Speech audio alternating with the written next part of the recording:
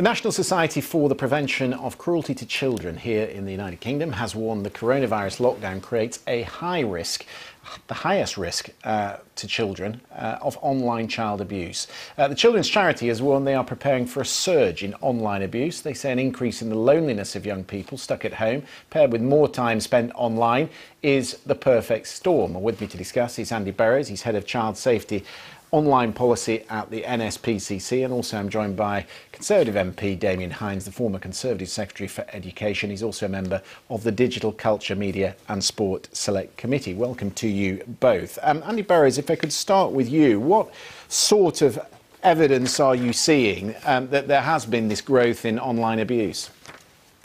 Good evening. Well, as you say, we are concerned about the potential really for a perfect storm when it comes to online child abuse. And there's three factors really that are driving that. First of all, we know that the tech firms, many of them have fewer human moderators. They've had to suspend a lot of their existing moderation activity. That's at precisely the time that, because all of us are at home, there's a real surge in demand for using social networks and gaming sites.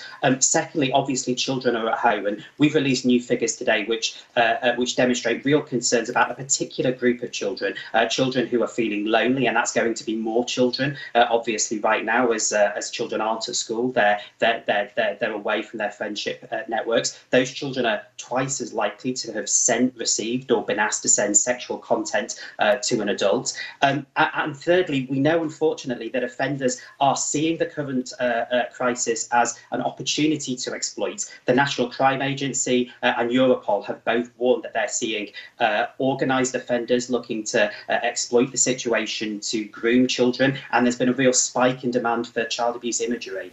Damian Hinds, great cause for concern there. And the problem for many parents, myself included, is that you try and entertain your children for as long as you can, but inevitably they want to talk to their friends. Inevitably, they're going to turn to social media and go to their bedrooms to do it.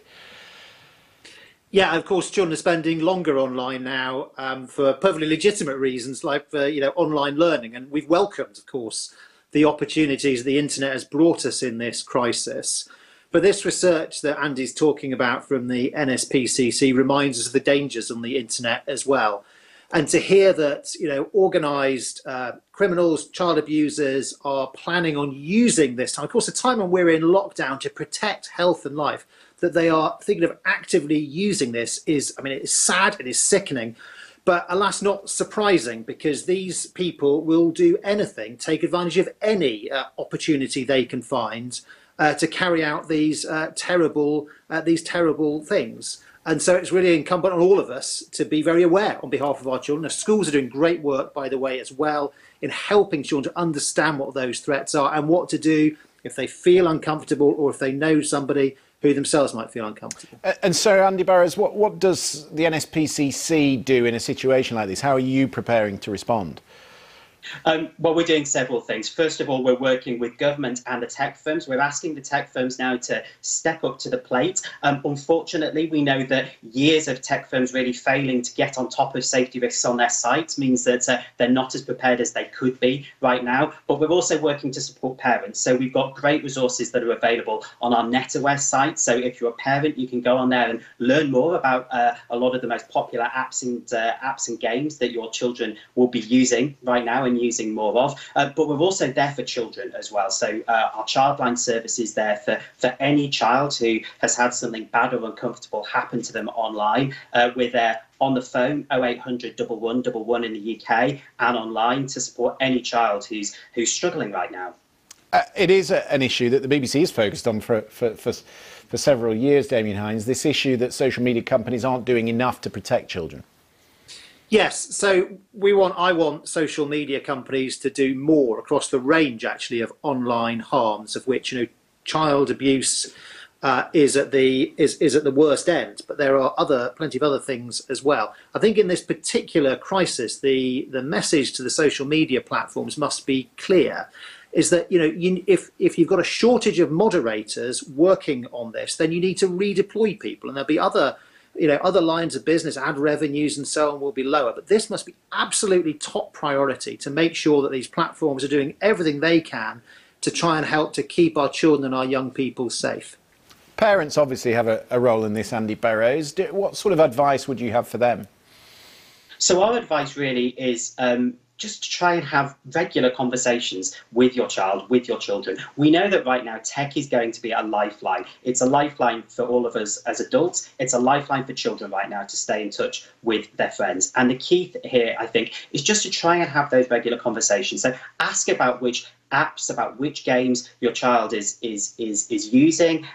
Just try and take a regular interest. We recommend that as opposed to something like overly supervising, overly monitoring what your child is doing, because actually, though that might make us feel better, very often that can be counterproductive. So just try and have regular conversations. Make clear that if something bad does happen to your child, then they know that they're there, that you're there for them. I suppose as well, Damien, schools have a role to play in this as well. I mean, I know when I think about my children, the schools are directing them to certain resources and steering them away from perhaps some of the more malicious content online. Yeah, and trying to help them to be resilient. I mean, there's always multiple aspects to this. We need to reduce the flow of online harm and stop the perpetrators doing what they do. We also need to help children to be resilient, to be able to protect themselves, and to feel comfortable to report something, and to know that there are services like Childline that they can turn to. But you're right, schools have been doing amazing work actually in a very child-friendly way, helping children to understand that the internet is both good and bad, and not everybody is who they seem to be, who they pretend to be, and making sure they do know what to do if something is wrong. Yeah, good advice. I should ask you, Andy, before I let you go, how is the NSPCC, such an important charity for protecting children, how are you coping in very difficult circumstances? Well, we've adapted. We've done a real sterling effort in the last few weeks to make sure that our really essential services, our Childline service for children and young people, for our helpline for anyone who has concerns about a vulnerable child right now, that those services can continue to function. But it's a really difficult time. It's a really difficult time for everyone in the charity sector, with the funding pressures, obviously, that are there. And our message right now really is that our mission is to be there for every child, and right now that's more important than ever. Well, it's very good work you do. Andy Burrows, it's good to have you on the programme. Thank you very much. And thank you very much to Damien Hines as well. Thank you both.